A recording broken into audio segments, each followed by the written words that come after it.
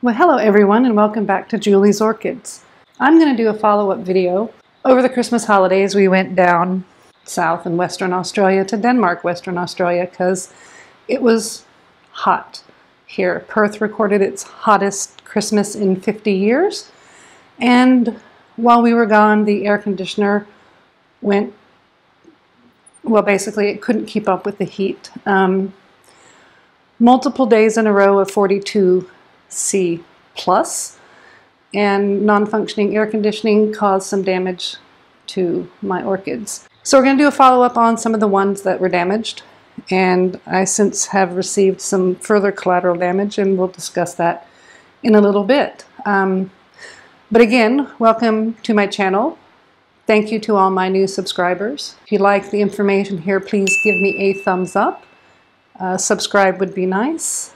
And let's have a look at our first victim. Okay, well, this is what's left of Phragmipedium Fritz Schomburg.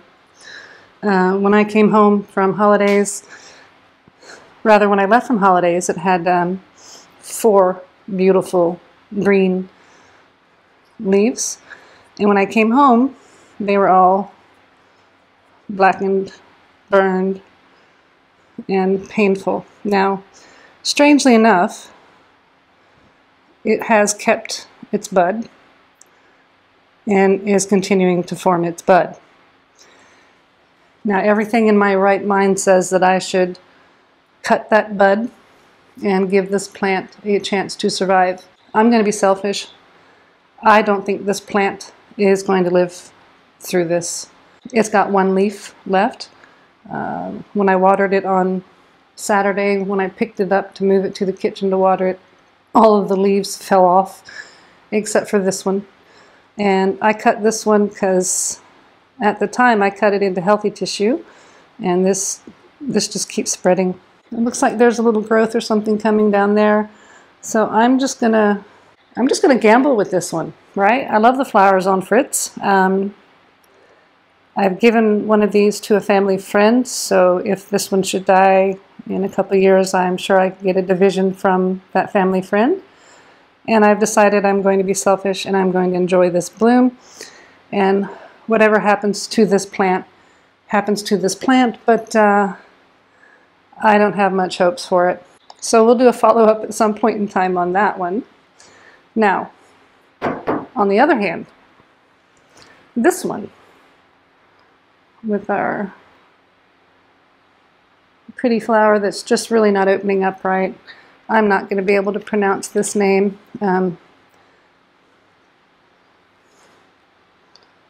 Here it is. She's got no roots. I got her from a lady off of Facebook Marketplace, and she had no roots. I should have cut both the flower spikes when I got it, but this flower spike was in very pretty bloom, and I decided I would just write it out and see what happened. And she was maintaining pretty plumpish bulbs considering she had no roots, and has been growing this one.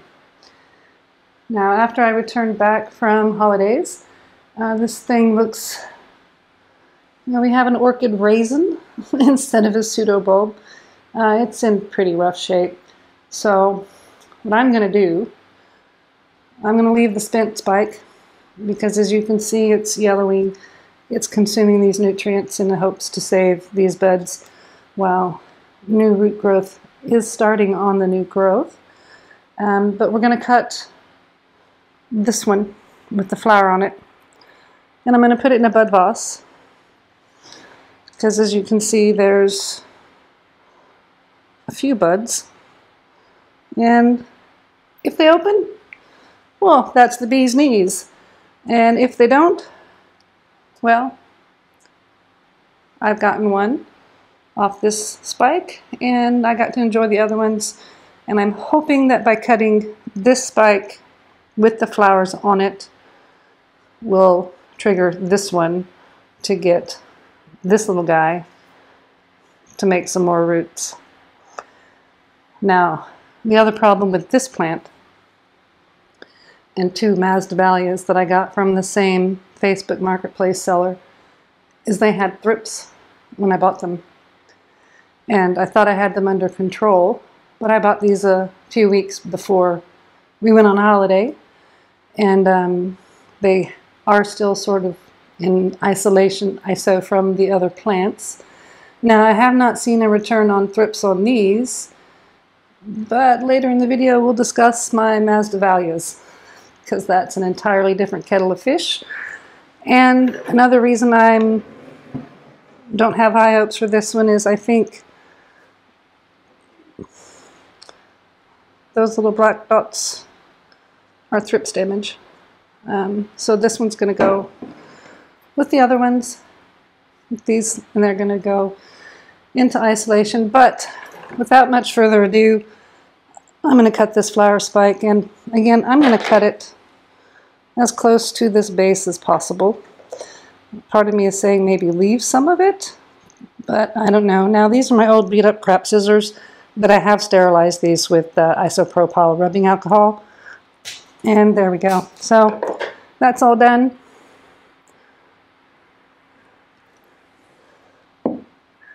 I have the pretty little flower in a bud vase. And now I'm going to bring over the Masdevallias.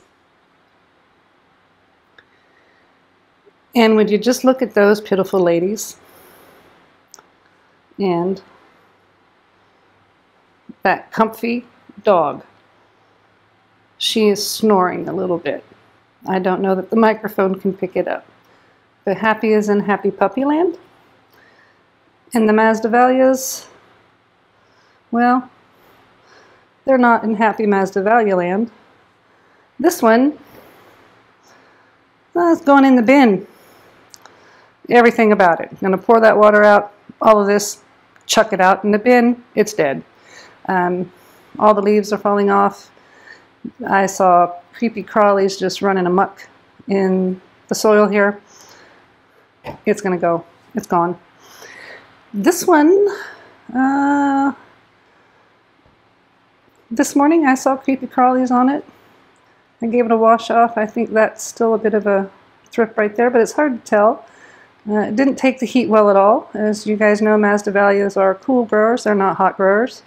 And my bedroom got up to about 42 degrees, and it maintained that with very poor air circulation because my ducted aircon wasn't working for about 3-4 days. And basically it's kicked the butt of a lot of my plants. So, dead one. This one, we've got roots. We've got a new growth. I've seen thrips in it. We're going to try to save it. I'm going to treat that later. I'm not going to do it on video. Basically, I've got some water, isopropyl rubbing alcohol, liquid paraffin oil that I'm going to spray it with, and then I'm going to repot it. And then we're going to stick it in isolation away from the other plants. These will be in ISO in my laundry area because that's the furthest away from the house that we can get, away from the rest of the plants that we can get, and it's still fairly cool. I will need to figure out a new place to put my fruit bowl because it's going to go there. And you can see my coffee machine is there. I'm getting ready to mop the floors, pardon the mop bucket. But my fruit bowl is sitting on top of that countertop right there, which is where I'm going to put these, so the fruit bowl will come into the kitchen. At any rate, that's the Masdevallias, and I don't know that I'm going to try these particular kinds of plants again in my environment. I think they just require it to be too cool, and summer times here are our danger climate, whereas back home in Illinois it was winter because of the freezing weather. Here in Perth, Australia, it's summertime because it gets hot as hell. Yeah, those of you familiar with AC/DC, or as they're referenced here in Western Australia, Akadaka, the lead singer, or Bon Scott, I think, Bon Scott, was from Fremantle, not too far from here, and the song Highway to Hell is actually based off of a local highway that we actually drove down south to get to Denmark. So that'll give you an idea of how hot it can get here. It's even, there's a song about it, so I don't think I can use that song for copyright purposes, but I think most of the people in the world is familiar with AC/DC Highway to Hell, because it does get hot as hell here in Perth, and Masdevallias don't do good with it. And for another update that we're going to get a little bit more positive for, this is my Oncidium Flaming Pole Ochia, and I got it last May, repotted it, it suffered bad root loss, then it grew a whole crap ton of roots, got pot bound, was breaking the pot, so I put it into this bigger pot. It seemed to have been doing pretty good. It was starting to grow new roots here, and then the heat wave hit. And you can see we've got yellowing on stuff. You can see that we've had yellowing here. Those have broken off just like that. But other than that, the two new growths it has been growing here and here don't seem to be any worse for the wear. I'm not getting any visible crinkling of the leaves that were growing.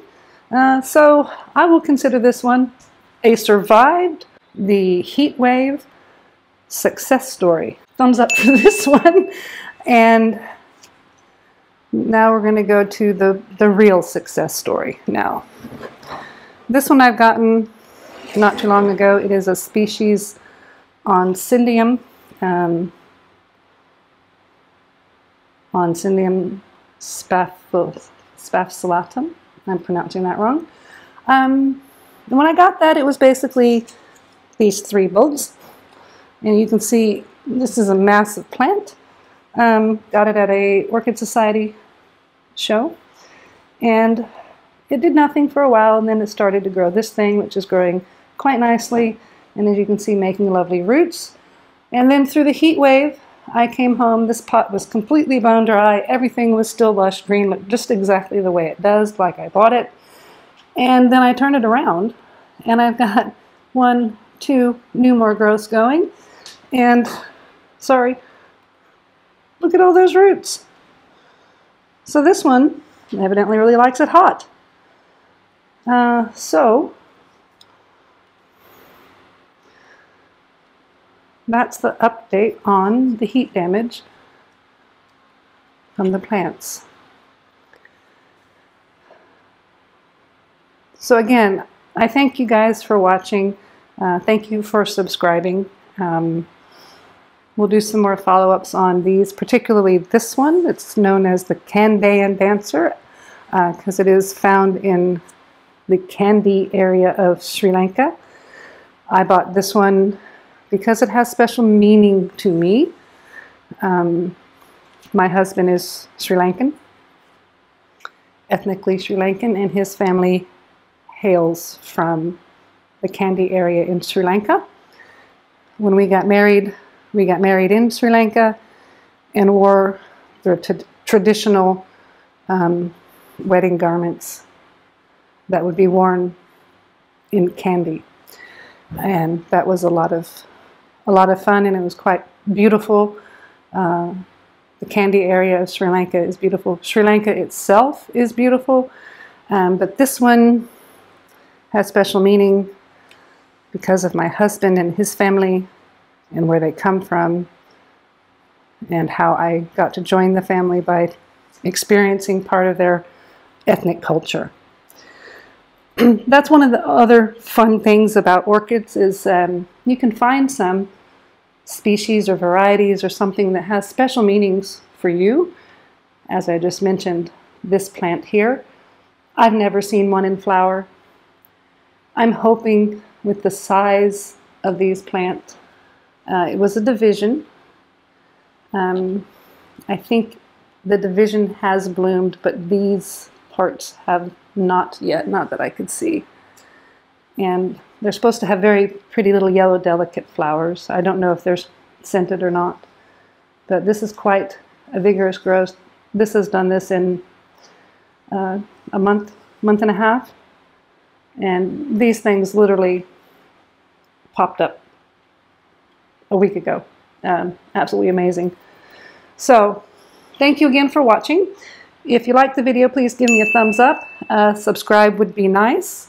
And everyone have a happy, healthy, lovely, wonderful day.